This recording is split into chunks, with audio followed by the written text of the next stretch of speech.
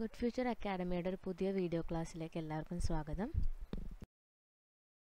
നമ്മൾ ഇന്ന് നോക്കാൻ പോകുന്നത് പ്രീവിയസ് ഇയറിലോ ഓവർസ് ഇയറിലോ ചോദിച്ചിട്ടുള്ള ക്വസ്റ്റ്യൻസിൻ്റെ ഡിസ്കഷൻ്റെ part 3 സെഷനാണ്. First question, the ratio between two adjacent side of drawing ഷീറ്റിന് രണ്ട് അഡ്ജസൻറ്റ് സൈഡ്സ് തമ്മിലുള്ള റേഷ്യോ എത്രയാണെന്നാണ് ചോദിച്ചേക്കണേ. 1:5 സോറി ഇവിടെ മിസ്റ്റേക്ക് ഉണ്ട്. 1:5 ആണ്.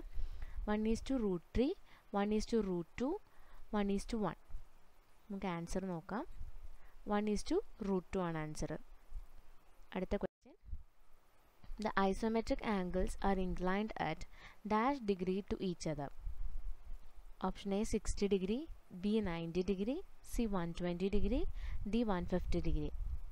ഇപ്പോൾ ഈ ഓപ്ഷൻസിൽ 30 ഡിഗ്രി ഇല്ലാത്തതുകൊണ്ട് നമുക്ക് കൺഫ്യൂഷൻ ഒന്നും വരില്ല.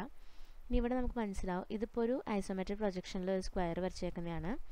അതെന്താ, നമുക്ക് ഈ ഹൊറിസോണ്ടൽ ലൈനിൽ നിന്ന് 30 ഡിഗ്രി ആയിരിക്കും നമ്മൾ വരയ്ക്കുക.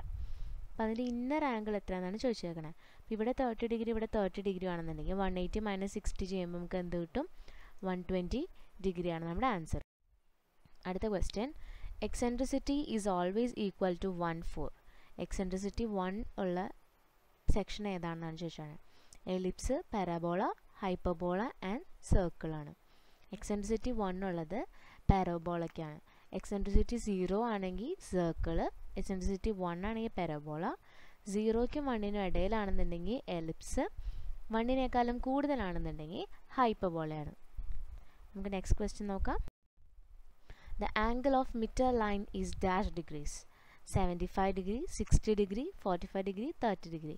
നമുക്ക് ഈ മിറ്റർ ലൈൻ എന്ന് പറയുന്നത് 45 ഡിഗ്രിയിൽ ചെരിഞ്ഞിരിക്കുന്ന ആംഗിളുകളാണ്. 45 ഡിഗ്രിയിലെ ആംഗിളിനെയാണ് നമ്മൾ പറയുന്നത് മിറ്റർ ലൈൻ എന്ന്. അടുത്ത question, length of engineers chain should be. ഇത് മിക്ക ക്വസ്റ്റ്യൻ പേപ്പറിലും കണ്ടിട്ടുള്ള ഒരു ക്വസ്റ്റ്യൻ ആണ്. 100 feet, 66 feet, 30 metre, 33 feet. Engineers ചെയിൻ്റെ length എന്ന് പറയുന്നത് 100 ഫീറ്റാണ്. 20 മീറ്ററും 30 മീറ്ററും എന്താണ്, മെട്രിക് ചെയിൻ ആണ്. 66 ഫീറ്റ് ആണെന്നുണ്ടെങ്കിൽ ഗണ്ടേഴ്സ് ചെയിൻ ആണ്. 33 ഫീറ്റ് ആണെങ്കിൽ റവന്യൂ ചെയിൻ.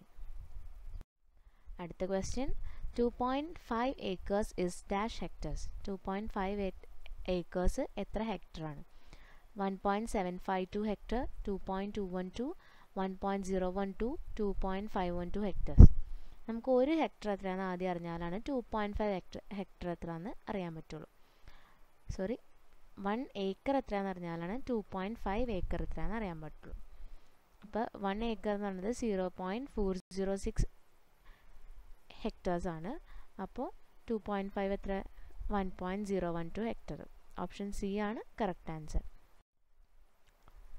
ഇനി impact test R use to determine. Impact test ഏത് ആണ് കണ്ടുപിടിക്കാനാണ് നമ്മൾ യൂസ് ചെയ്യുന്നത്? Toughness, ductility, tenacity, shear strength. നമ്മൾ ഇമ്പാക്ട് ടെസ്റ്റ് എന്ന് പറഞ്ഞാൽ എന്താ, സഡൻ ലോഡിനെ റെസിസ്റ്റ് ചെയ്യാൻ വേണ്ടിയിട്ട് നമ്മൾ യൂസ് ചെയ്യുന്നതാണ് ഈ ഇമ്പാക്ട് ടെസ്റ്റ് എന്ന് പറയുന്നത്. അപ്പോൾ അതെന്താണ്? ടഫ്നെസ് ആണ്. ടഫ്നെസ് ആണ് ഈ സഡൻ ലോഡിനെ റെസിസ്റ്റ് ചെയ്യാനുള്ള പവർ എന്ന് പറയുന്നത്. ഡക്റ്റിലിറ്റി എന്ന് പറഞ്ഞാൽ ഡീഫോർമേഷനും എലോങ്ങേഷനും ഒക്കെ അണ്ടർഗോ ചെയ്യുന്ന മെറ്റീരിയലാണ് ഡക്റ്റൈൽ എന്ന് പറയുന്നത്. ടെനാസിറ്റി എന്ന് പറഞ്ഞാൽ ഈ ഡീഫോർമേഷനും ബ്രേക്കിങ്ങിനും ഒക്കെ റെസിസ്റ്റ് ചെയ്ത് നിൽക്കാനുള്ള പ്രോപ്പർട്ടിയാണ്. ഷിയർ സ്ട്രെങ്ത് എന്ന് നമുക്ക് ഓൾവേസ് അറിയാം, ഷിയറിന് റെസിസ്റ്റിംഗ് പ്രോപ്പർട്ടി. അടുത്ത question, rainfall mass curve shows the variation of. Rainfall mass curve എന്തിൻ്റെ വേരിയേഷൻസ് ആണ് കാണിക്കുന്നത്? Cumulative rainfall with time, rainfall excess with time, rainfall intensity with time, none of this. Rainfall mass curve എന്ന് പറയുന്നത് cumulative rainfall with time ആണ്. അതിന് ഹീറ്റോഗ്രാഫാണ് rainfall intensity with time, hydrograph discharge with time. Next question നോക്കാം. Boundary of water of A still lake represents. ഒരു still ലേക്കിൻ്റെ boundary of water ബൗണ്ടറീനെ നമ്മൾ എന്താ പറയുന്നത്? Contour line, level surface, horizontal surface, datum surface. Contour ലൈനാണ് ഒരു water boundary of A still ലേക്കിനെ പറയുന്നത്. ഇനി ഇവിടെ water surface of A still ലേക്ക് എന്നാണ് പറഞ്ഞിരുന്നതെങ്കിൽ ലെവൽ സർഫസ് ആയേനെ ആൻസർ. അത് നോട്ട് ചെയ്ത് വെച്ചേക്കാം.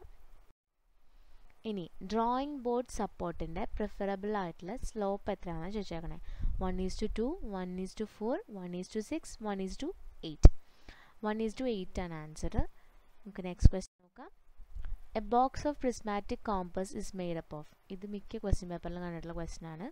Steel, brass, iron, aluminium. Answer is brass.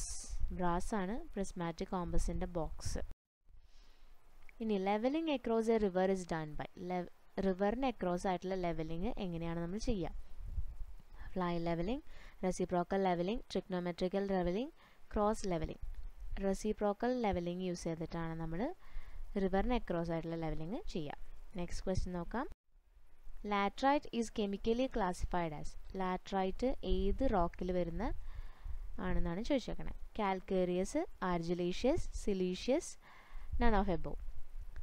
Laterite എന്ന് പറഞ്ഞാൽ ആർജിലേഷ്യസ് റോക്സിൽ വരുന്നതാണ്. കാൽക്കേറിയസ് റോക്സിന് എക്സാമ്പിൾ ലൈംസ്റ്റോൺ, മാർബിൾ, ഡൊളോമൈറ്റ്. ആർജിലേഷ്യസ് ആണെങ്കിൽ ലാറ്ററൈറ്റും സ്ലേറ്റും. സിലീഷ്യസ് ആണെങ്കിൽ ഗ്രാനൈറ്റ്, ബസാൾട്ട്, സാൻഡ്സ്റ്റോൺ, ക്വാർട്സൈറ്റ്. ഇത് ഇതേപോലെ ലാറ്ററൈറ്റ് ചോദിച്ച പോലെ ഇത് പലതും ചോദിക്കാം. അപ്പോൾ ജസ്റ്റ് ഒന്ന് നോട്ട് ചെയ്ത് വെച്ചേക്കാം. ഇനി അടുത്ത question. The difference between most probable value of quantity and it's observed value. ഇത് നമ്മുടെ സർവേയിങ് എന്നുള്ള ക്വസ്റ്റ്യൻ ആണ്. Conditional error, true error, residual error, safe error.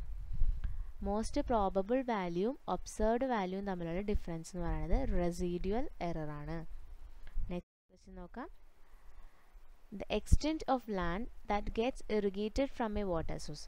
ഒരു വാട്ടർ സോഴ്സിൽ നിന്ന് എക്സ്റ്റെൻഡ് ചെയ്തിട്ട് ഉള്ള ലാൻഡ് ഇറിഗേഷൻ ചെയ്യുന്നതിനെയാണ് നമ്മൾ എന്തെന്ന് പറയണത്? അയാക്കട്ട് എന്ന് പറയണത്.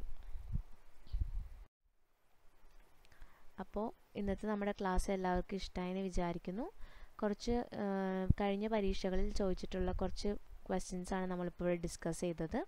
അതിൻ്റെ പാർട്ട് 3 സെഷനാണ് നമ്മളിവിടെ കഴിഞ്ഞത്. അപ്പോൾ നമ്മുടെ ചാനൽ ആദ്യമായിട്ട് കാണുന്നവരാണെന്നുണ്ടെങ്കിൽ സബ്സ്ക്രൈബ് ചെയ്യണം.